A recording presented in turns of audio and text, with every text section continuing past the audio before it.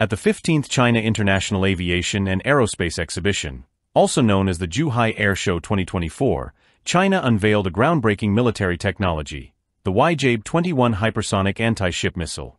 This missile is part of China's expanding arsenal aimed at challenging naval power projection, particularly in strategically sensitive maritime regions. With the introduction of the YJ-21, China sends a clear message about its advancing military capabilities and growing dominance in hypersonic technology. The YJ-21 represents a significant leap in missile technology. It is a solid-fueled two-stage missile that reaches incredible speeds during its flight. During the mid-course phase, it can exceed Mach 6, and in its terminal phase, it can reach Mach 10. This hypersonic speed makes it incredibly difficult for enemy missile defense systems to intercept, reducing the response time to nearly zero. The missile's trajectory is a unique blend of high-speed flight and a quasi-ballistic path, allowing it to perform high-G maneuvers in its final approach. This combination of speed and agility ensures that it can strike moving targets with precision, even in the most contested environments, while minimizing the chances of interception. What sets the YJ-21 apart is its advanced guidance system. Equipped with an inertial navigation system, INS, and satellite guidance, the missile can hit targets with exceptional accuracy over a range of approximately 1,500 kilometers. This makes it a highly effective weapon against high-value maritime targets, such as aircraft carrier groups, and ensures that it remains accurate even in heavily defended zones. The YJ-21 is designed for versatility, capable of being launched from both sea and air platforms.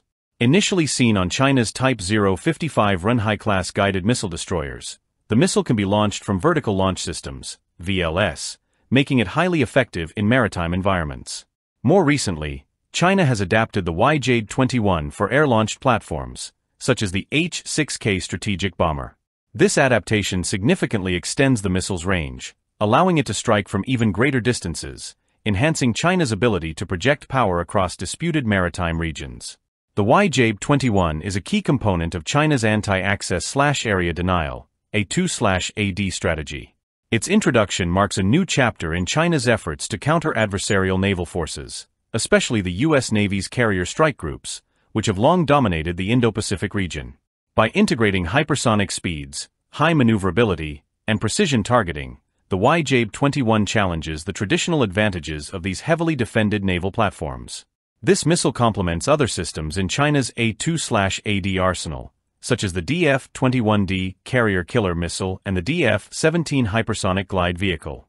Together, they create a layered defense system that complicates enemy calculations, making it more difficult for any adversary to navigate through the region without significant risks.